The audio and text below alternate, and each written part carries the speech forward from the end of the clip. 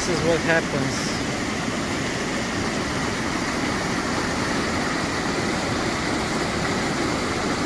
There's definitely water coming in, but there's nothing to hold it back over there by the levee. Very, very sad. Caught so many beautiful fish out here. Not anymore.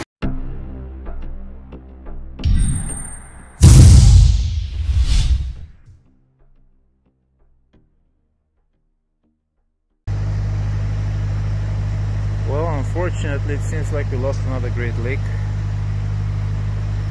This is Springbrook.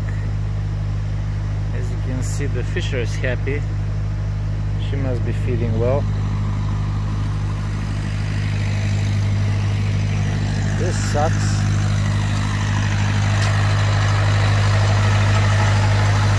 And from what it looks like, it actually happened before the heavy rains.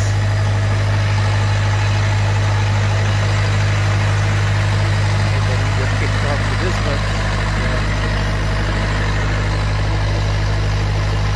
There's not much left of it. It's tremendous fishery. Some of the biggest largemouth bass in the area, and some decent pike, big bluegills, really nice crappies. Oh well, what can you do? Unfortunately, sometimes we witness things like that.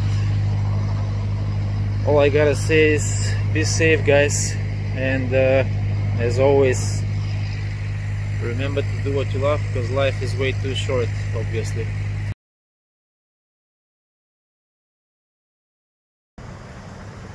Here's another view from Birchwood. Once you cross the highway, you're gonna see what's going on. What's happening is Springbrook is gone. That's it.